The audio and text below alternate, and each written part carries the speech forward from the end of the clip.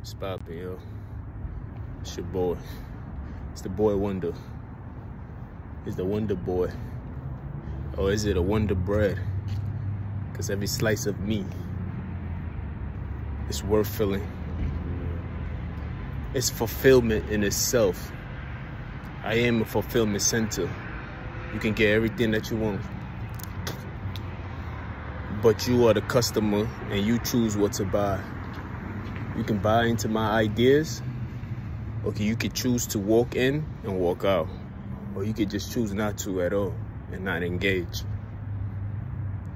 Just like any convenience store or just like any warehouse, you could choose to order or walk in and grab and examine it yourself. The topic of the day, as I'm off of work, waiting on my ride, the topic of the day, is it truth or is it a lie? I think we all have an idea of what truth is and what a lie is. Sometimes it comes down to the definition of, people ask, what is your truth? You have to tell your truth and you have to tell. People always have a definition of these things. Because my truth can be a nightmare for somebody else. You feel me?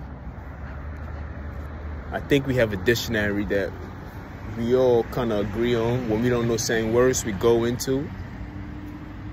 And at that time, we accept the definition of the word, and that becomes our truth.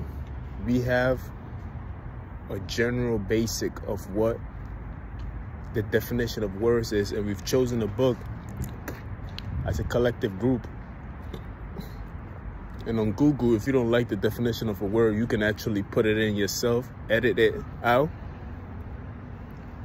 and redefine it. If somebody don't like it, they can redefine it, etc., etc. So what is the truth, and how do we define what truth is?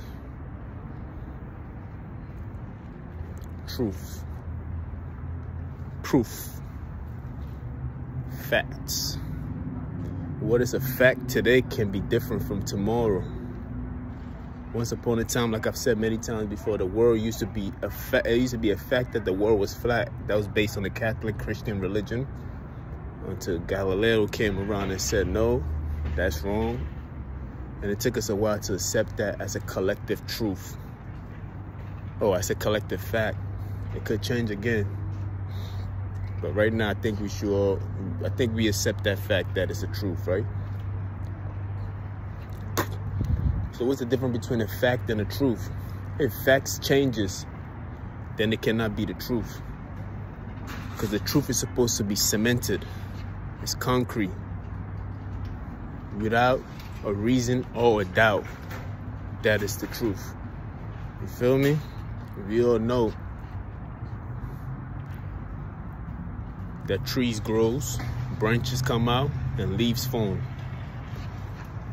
Is that a truth? Or do leaves form without branches? You feel me?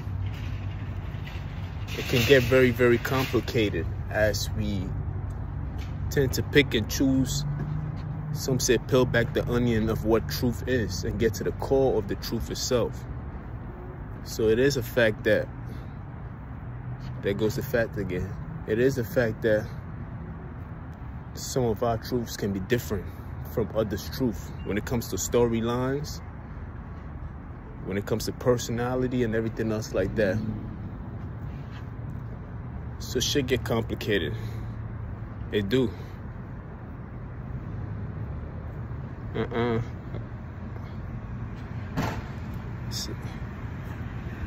As you can see, the nostrils.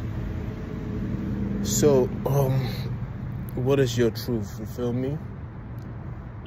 We all know the truth of the matter is, if a stranger comes to you and smack you in your face, it's a fact and it's a truth that you're not gonna like it. But if it's somebody that you know and they do that to you, maybe the same intensity on the spectrum of how hard it hit you, you might take it differently. You feel me? But we know that if a stranger comes to you and hits you in your face, you will not like it. So we know what we like and what we don't like. We know how to treat people and what we know these things. And yet we tend to differentiate our truth. Do we hold our truth to ourselves and say, well, if I do it to somebody, it's okay, but if somebody do it to me, it's not okay? That would be a lie. Although you taking the truth and you bending it into a lie, that's when the serpent come in from the Bible itself. If you don't believe in the Bible, we just talking about the storyline of the Bible itself. As humans, our brain is wired by stories.